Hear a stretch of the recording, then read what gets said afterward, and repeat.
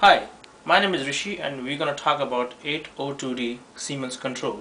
In this video, we're going to know how to home the machine.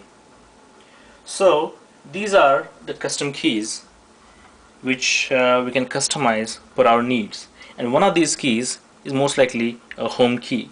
In my case, the bottom middle key is a home key.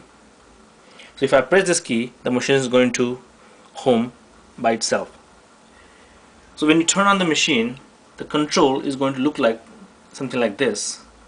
Make sure the operating area is machine area, and you are into a reference point. So press the reference point.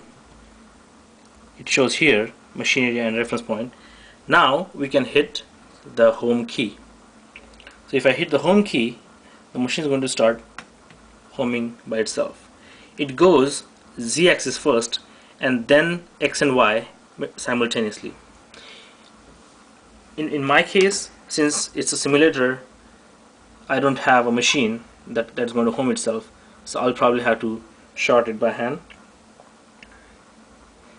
There you go. Our Z-axis is homing. Our Z-axis is home. Now X and Y axis is going to home simultaneously. First goes Y, and Y is homed, and then goes X homed. All three axes are homed, and the position value it takes as a 0. That means the machine is homed, and that's how you home the machine.